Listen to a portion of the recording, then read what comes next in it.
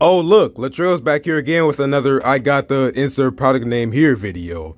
Woohoo! Yay, I'm so excited. But do y'all remember when I did a video on that Asus EEE PC back a few years ago? I know, great naming, right? More of my longtime subscribers will know about that video, but I got another netbook here and it's by my brother and I want to go and show y'all that.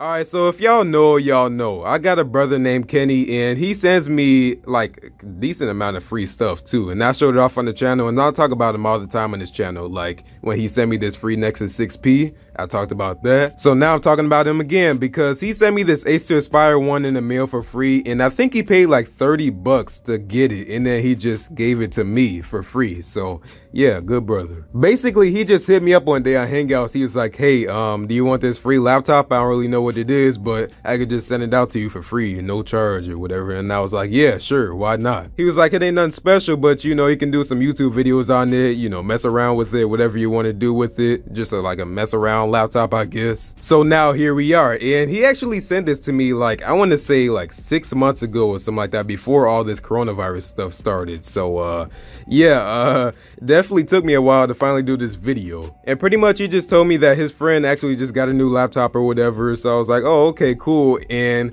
apparently she was using this for college or something. Like what? What can I say? Like, round of applause, I guess. I don't know how you did that, but man, you're a trooper for that. Because yeah, this thing definitely isn't new by any standards. But I still really appreciate him for sending this out to me because yeah, I can mess around with it or whatever, doing some YouTube videos like I'm doing right now. Right now, as you can see here, there's actually Windows 10 on here. It came with Windows 7, but actually put Windows 10 on there. And yeah, definitely not designed for Windows 10. I'll just tell y'all that right now. But yeah, like I said, this thing ain't really new by any standards. Like if you look at the screen right now, it looks like it's flickering, but it's not actually flickering in real life. It's just flickering on the camera. So yeah, yikes. Anyways, yeah, so I mean, let me go and show you some of the ports on here, okay? And just how thick this is. And this was a netbook, you know, they was making these things small and slim and everything, like that was the whole goal of netbooks. But I mean, you can see right here we have an Ethernet port. Oh yeah, man, go crazy. We got the DC in here. We have a couple of USB 2.0 ports or 1.0 ports. I'm not exactly sure what that is. We have two separate plugs here. So one is actually to go ahead and plug in a microphone and one's to plug in some headphones. So yeah, that's how they used to do it. I remember with my Dell Inspiron 1501, my first laptop, that's how it was. And actually on my desktop that I use, like right now, it's the same way. So yeah, it wasn't before like how it was just a dual thing here. No, you had to plug in one separate for the microphone and one separate for the headphones. Otherwise, yeah, it just wasn't gonna work if you plugged in headphones into the microphone one. And I mean, like, take a look right here. So this was my first laptop, and I think this actually kickstarted my YouTube channel and probably Renovate too. But yeah, you can see it's the same way on there. So you can see right there, I got the one for the headphones and then I got the one for the microphone. You can see right there by the logos on them. And the DVD drive just fell out. Okay, then. I think I might restore this like a Hugh Jeffries restoration video. So if you want to see a video on me restoring my first ever laptop, let me know in the comments below. I would definitely have a lot of work to do, but I want to see how that will work out. I mean, like, look at the screen right there. You can see it's obviously broken there. But yeah, anyways, enough talking about that. So I think I might go ahead and put Windows 7 on here again because I did put Windows 10 on there and plan on keeping it on there, but I don't really know why. I have enough Windows 10 PCs here. I think I might put Windows 7 on here in the case that I might need Windows 7 because some application I need to use isn't really working right on Windows 10.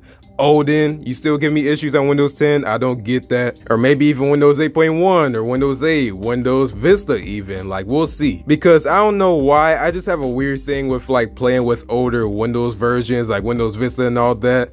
I think like Windows Vista has to be, okay, and I'm gonna sound crazy when I say this, but I think it was probably one of my favorite versions of Windows ever. Yeah, I know, like, Latrell, stop talking. You don't even know what you're talking about. I think it was just the UI and everything and how they had the Windows Dream scene and everything, and you know how it started up, it had that Windows Vista logo that showed before it started Windows. I don't know, I just like the Windows Vista. I didn't really have the performance issues and everything like everybody else talked about. But yeah, anyways, like if we look in the front here, we still have some more things here. So let me go ahead and open that up. Obviously it's not a one-hand opening laptop. I don't think they really focused on that back then. But I can see all my status lights here, like my battery, my Bluetooth, and then the Wi-Fi. Do you see that Wi-Fi icon there? Man, you got the tiny little trackpad, and then as you can see right here, that's why I'm saying I don't think this thing was designed for even Windows Vista, maybe, because I'm pretty sure this is a Windows XP logo right here. I mean, Windows Vista, Windows 7, Windows XP, they all had the same logo pretty much, but at the end of the day, this just looks more familiar to Windows XP. I'm not really sure what this came with, but I think it was XP. And I think this thing just froze again, so yeah, that's cool. Like if you look at this, the system's glitching out right now. You can see here I have my hard disk drive activity, I have a number lock icon, and then I have my caps lock, power button, and then if I go over here on the right side, I have a full-size SD card slot, I have another USB port, and then I have a VGA port. Yeah, did you expect that? Because I didn't. And then it just has this weird hump at the back here where the battery is,